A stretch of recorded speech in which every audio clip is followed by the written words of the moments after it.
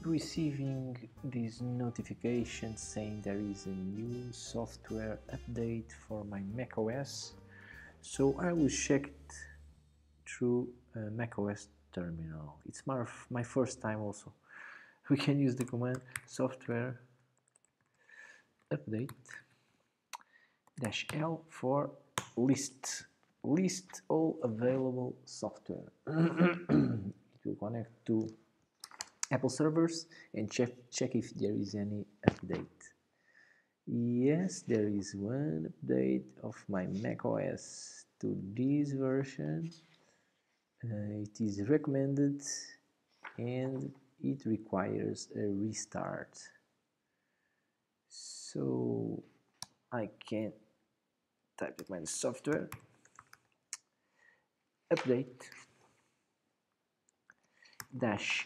-I for install -A for all.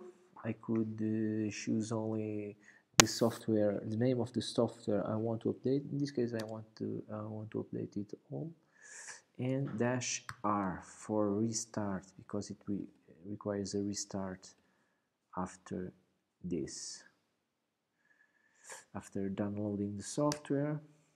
Okay, it requires root privileges. I will use sudo at the beginning, so I will have root privileges to update this macOS. It will require my password. Okay, finding available software. Now it will restart my PC. It says here downloaded because I downloaded it before. And now after I type here my username and password, the system will be restarted. In this case, there is another user logged on, that's why I'm having this message here. So the system has just rebooted. Let's check the version we have now installed.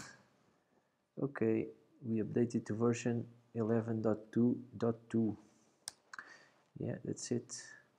If you type again software